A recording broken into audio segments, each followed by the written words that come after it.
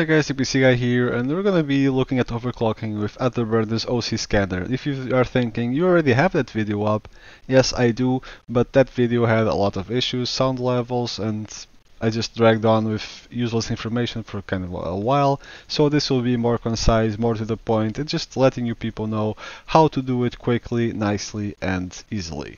For those of you unfamiliar, Afterburner lets you overclock your GPU to get better results out of it, well, for free. So you basically get free performance with your GPU at the cost of a little bit of extra power consumption and it perhaps running a little bit hotter. It does require some testing to make sure it's stable, but the OC scanners, its purpose is to make it simple, automatic, and you won't get as much of a boost as you would with normal overclocking, but you will get some boost and it will just do it for you. And from my experience, it's pretty stable and pretty reasonable. It doesn't really push it as far as it could, but for those of you afraid to manually overclock things, this is a pretty good solution. The only thing I will say before we start are a few details that people often ask. One, what cards can use this on? You can use this on both AMD and NVIDIA cards going back several years, so it's pretty much universally compatible with any card and you can overclock with any card. For OC Scanner in particular, for NVIDIA you will have to have a card that is from the 10 series or higher. Otherwise, you'll have to just manual overclock and not use the OC scanner function. Other thing that people often ask is putting the sliders to the max from the voltage and power limit, is that not going to fry your GPU? The answer to that is no. Your GPU has its BIOS settings, has its BIOS limitations, and the slide just gives you a bit of an offset, but it will not go past the limitations that your GPU has in its BIOS. So you don't have to worry about that. The only thing that you will do is let your GPU, if it needs it, get that extra power and that extra voltage. If it's not being necessary, it is also not going to be consumed, and no, it will not go to a catastrophic failure because there are safeguards in the BIOS for that, both in terms of temperatures and in terms of the voltage and power draw.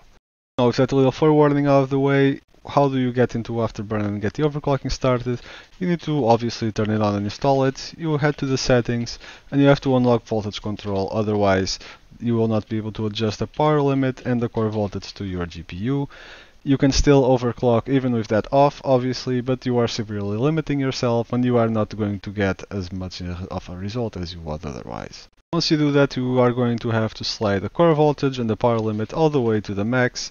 In this case, mine already at the max. My card is limited at 100% power limit and 100% voltage. It will depend on which card you actually have, if you can go further or not. Depends by brand, depends by each model of each brand, so it's very on a case-by-case basis depending on what card you have. Now for the overclocking itself, you go here and you click on this little icon next to where it says core clock. There is a little icon that if your card is well, compatible, you'll be able to see it, and it will pop up this little voltage frequency curve editor that you could technically do it yourself, but what we're interested in is here the OC scanner. Clicking on the OC scanner, you'll be able to test and scan your CPU, so let's go ahead and get the process started. So if you have all three of these sliders to the max, including the voltage control and monitoring in the settings that I mentioned earlier, it's time for you to click on scan and get the process started. It will test your graphics card at different points of the voltage frequency curve. Find a stable point as high as possible and set your card to that. Like I said, it is not as thorough as manual overclocking, it will not get you as far, but it is a very easy to use alternative that is, I found, pretty stable and pretty reliable. So after roughly 3.5 minutes, as you can see, the scan has finished and succeeded and has set the auto overclock to 49 MHz. I have personally been able to get it to almost double of this, so like I said, this is not as far as you can take it, it's just a safe overclock for beginners, let's say. The dominant limit is power, because like you see here, my power limit does not go above 100%, that is because of the card that I have.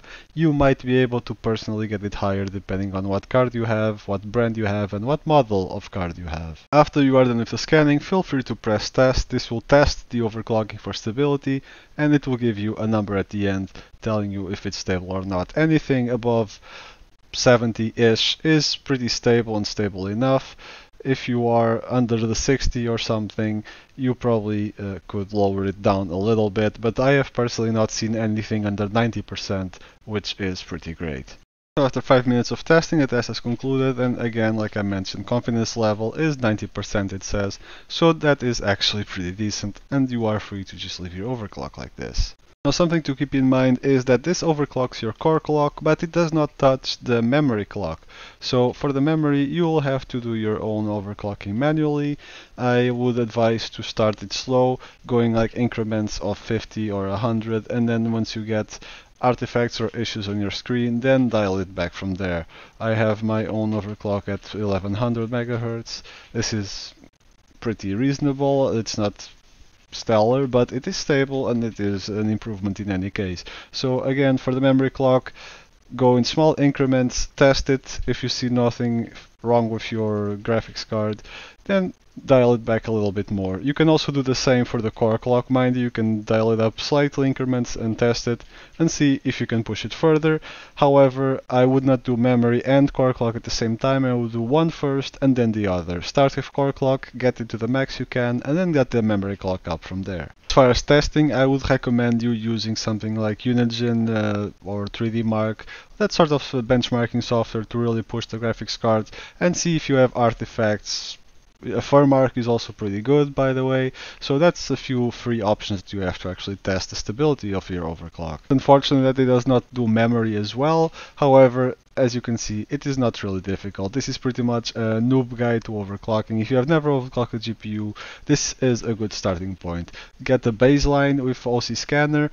Try to increase it a little bit, test it for stability with the software I mentioned. If it is fine, test it up a little bit more. If you start seeing weird stuff happening on your screen, just dial it back to where it was stable and then do the same with the memory until you max it out as good as possible. If you in the future have issues with stability, then that means that you probably have a little bit too much, so dial it back a little bit more until it's stable again. In any case, it's free performance and it's pretty easy. I'll leave links to the benchmarking software and the stress testing software down in the description below, so you are free to download them. They're free to use, so no costs there either, and you will have free performance with your GPU without paying a dime. Hope this has been useful for you guys that want to overclock your GPU, get a bit of extra performance. And well, if you have enjoyed the video, drop a comment and a like. It really helps with the YouTube algorithm for the video to get more visibility and for my channel to get a little bit more traffic. So if there is a way that you would like to thank for the help, then well, that is it. Give us some more visibility. We're a small channel and we would love to grow. Similarly, if you enjoy this kind of content, consider subscribing and hitting the bell notification so you'll get warned for more videos from our channel. Anything helps, and we are extremely thankful for your support. This has been Addict PC Guy. Hope I'll see you in our other videos in the future. Have a good day. Enjoy your free GPU FPS increase. I have another video comparing the difference between an overclocked and non-overclocked GPU, if you would like to see how much the difference is and how much frame rate you are gaining in gaming, for example. So check that out. I'll put it in the card up here so you can check it out later. Have fun, and I hope I'll see you next time.